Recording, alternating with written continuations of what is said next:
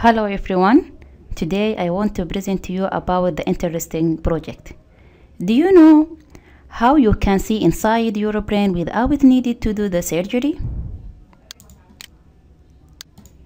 My name is Hala. Today I wanted to present for you about my project using Near Infrared Spectroscopy to know human brain.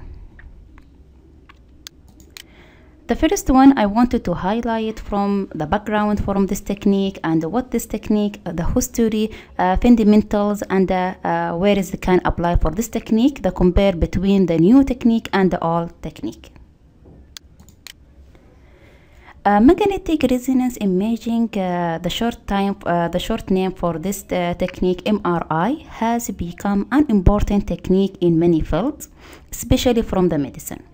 Doctors used the magnetic resonance technique to produce images of the internal tissue of the body to help diagnose, treat disease and disorders. MRI is an extremely important diagnostic tool. The near-infrared spectroscopy, the kind of the magnetic resonance imaging. What this technique? As you can see for this picture, this is technique for near-infrared spectroscopy. How this work? This is can translate all information for the inside the brain and the conflict from the electric signals to show for the computer. The human brain has about 100 billion neurons. Human take in the information connected with sight, hearing, touch, smell, and the taste from the sensory organs, eyes, air, or any others, and conflict all this information to electrical signals which are then sent to the brain. Neurons in the brain process this information through mutual exchange of the signals determined in the next action. Near-infrared spectroscopy techniques can analyze the functional localization of the brain by measuring this reaction in the real time using near-infrared light. So, NIRS is analytical methodology that measurement absorption by chromophores in the near-infrared region of the electromagnetic spectrum. As you can see for this graph, this is shown from the wavelength in this region range from 650 nanometer to 1000 nanometer, and are capable of the bantering crosses from the skin, skull bones, then finally from the brain tissue. The first from this technique, the use of the near-infrared spectroscopy was the first reported by Gypsies in 1977. The first mention of the using of near-infrared spectroscopy occurred in 1985. This method was then approved by United States Food and Drug Administration. Finally, in the May 1983, the first cerebral oximeter device became commercially available. The technique and the methodology of the near-infrared spectroscopy has developed and can be utilized for the real-time study of the fictional brain and the fictional from the near-infrared spectroscopy. This technique focuses on the three specific chromophores that reflect oxygen level in the brain. The first one for the hemoglobin, deoxyhemoglobin, finally for the stereochrome oxidase. The application of the near-infrared spectroscopy for the observation analysis of the brain problem is to measure the construction of the different chromophores in the brain tissue. The replication of the near-infrared signals from the brain tissue can be used to generate the three-dimensional mapping of the chromophores construction according to their degree of the oxidation. The measurement by this method of the oxygen construction in area and the Nuffels bold can then be used to calculate the function of oxidation extraction that is utilized. Where can apply from this technique? A near-infrared spectroscopy is carried out with relatively simple and high portable equipment that is easy to use in a variety of locations. Accordingly, analytical studies can be carried out in the wide variety of the environmental and scenarios.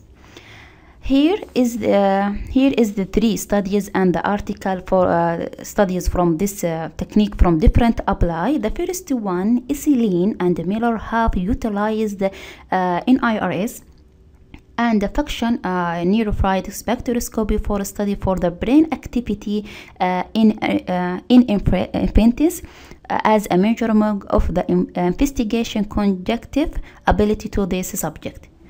The second studies from this for the horseshoe has utilized the NIRS is conjunction with electron cephalograph to study the mental workload of the visual crying out test protocols.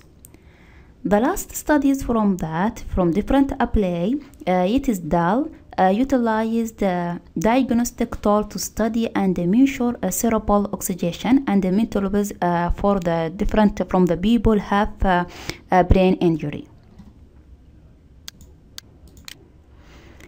Here is the comparing between the new technique for that I explained for you, near infrared spectroscopy, and for the old technique is positron emission tomograph.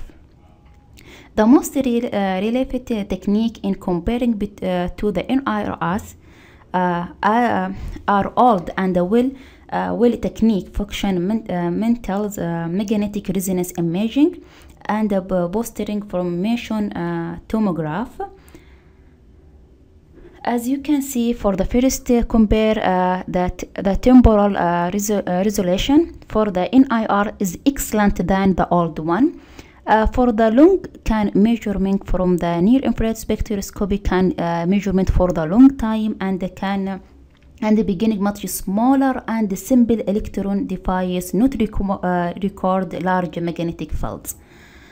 For the price between the old one, new one and old one, as you can see, for the new one is low, like $300, but from the old one is more than for the new one.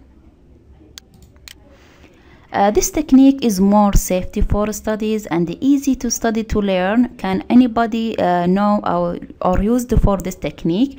I wanted to show the video about how can this technique work and more comfortable.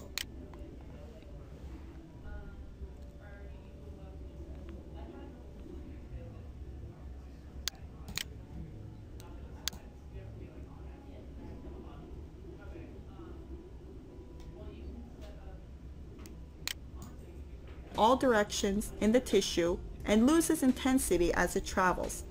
Some of the light reaches back to the surface because of multiple sequential scattering, and it is registered by the detector. The photons that reach the detector actually travel through a banana-shaped volume. Measurements at the detector provide information about this volume between light source and detector couple called an optode. The depth of the penetration, in other words, the curvature of the banana, is a function of the distance between the light source and detector. That's why FNIR sensor geometry is key in the design depending on the type of measurements. For cognitive tasks and measurement from the prefrontal cortex, optode separation is usually 2.5 centimeters to 3 centimeters.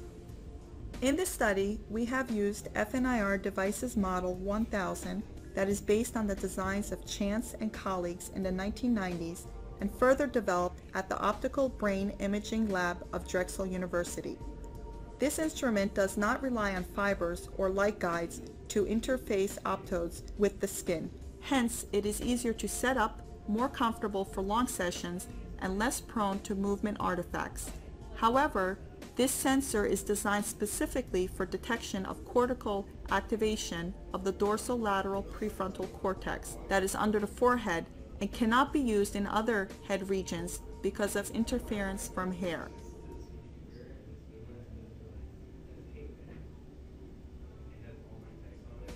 The FNIR sensor pad used in the study contains 4 light-emitting diodes that shine non-coherent light at 730 nanometers and 850 nanometers. There are 10 photodetectors, and by shining LEDs in a sequential order along with using surrounding detectors, 16 measurement locations, voxels, are being sampled at each scan. This includes light intensity measurement of 2 different wavelengths and also a dark measurement for ambient light totaling 3 channels for each measurement location. So in total, there are 48 channels recorded from the scan. The sensor pad is placed over the forehead of the subject. Side 1 should be on the subject's left and side 2 on the subject's right side.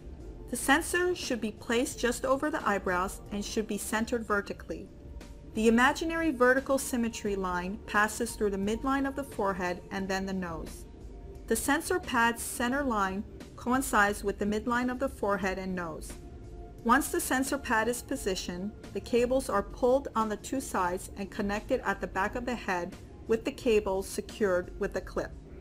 It is critical to check that the sensor pad is properly coupled with the skin and that there are no bumps or spaces between the optodes and skin.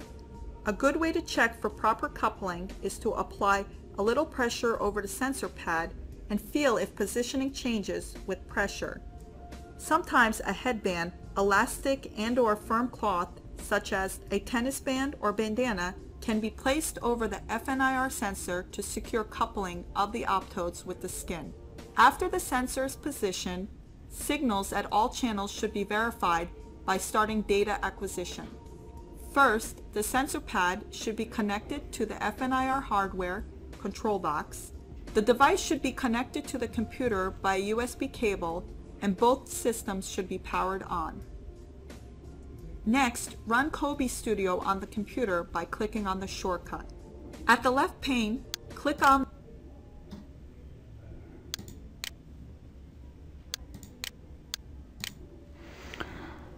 So that is the long video. If you want more information about that, can I send for the link for in the model. In the end, for this presentation, near infrared spectroscopy is more useful to detect many problems in medicine, diagnostics, especially from the brain problems. We understand that technique from near infrared spectroscopy of the monitoring have done to great role in the examining, predicting, and cerebral studies at all. Finally, NIRS is easy of the study and learning. Also, there are many studies and many kinds of the people studies from this technique, like doctors and many scientists in the different department for the physical and chemistry to develop this technique for to use more in the future. Thank you for my mentor and for my professor in this class. If you have any question, can send to me or connect with my model. This is my references help me to find some information about this technique. Thank you. Have a good day.